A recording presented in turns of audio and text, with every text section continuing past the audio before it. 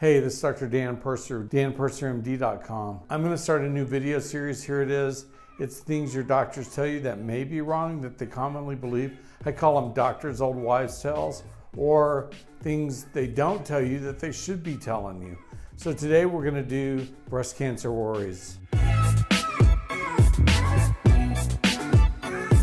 Ever since I started practicing medicine more than 30 years ago, doctors have been telling their patients that progesterone causes breast cancer. It does no such thing. There's no studies that show that. There's nothing anywhere that shows that progesterone prevents breast cancer. Natural progesterone reduces your risk for breast cancer by almost 500+% if your level is high enough. That's a 1981 American College of Epidemiology study that came out. It was a big review article that showed a 500+% decreased risk of breast cancer overall in women who had normal or high levels of progesterone, and 1,000% decreased risk of overall cancer. That's an amazing statistic.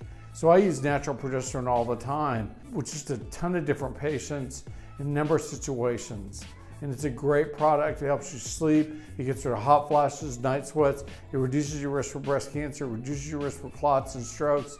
And it keeps your hair thick and full, your bones hard. It just does a lot of good things for you. I've had a #1 book on Amazon off and on for the last 10 years on progesterone. It's my little progesterone book. If you want more information, look for that.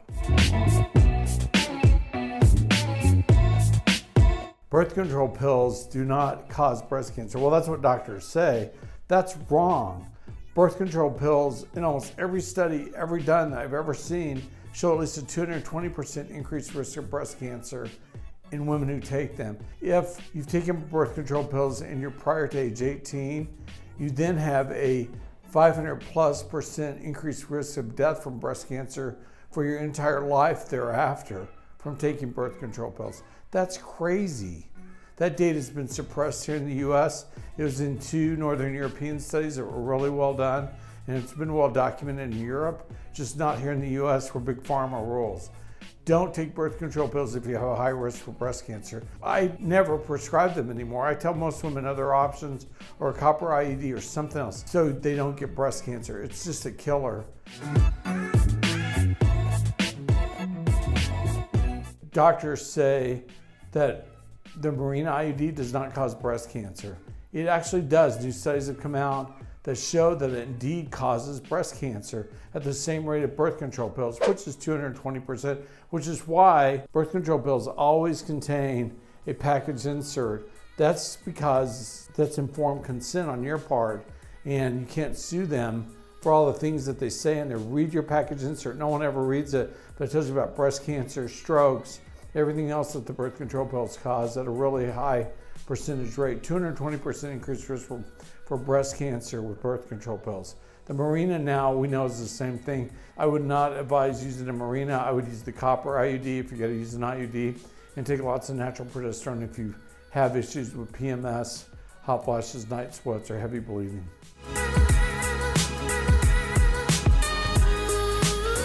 Doctors say all the time that estradiol, when given orally, causes breast cancer.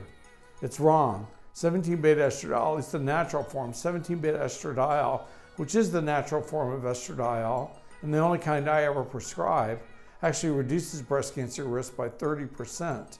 So I post a study here, please look at it, and you make your own determination. But I give estradiol because it's what makes a woman, it's what keeps her a woman, it's what keeps your bones hard, it reduces the risk for strokes, heart attacks, and diabetes, which topical estradiol will not do. So consider estradiol and look at the studies.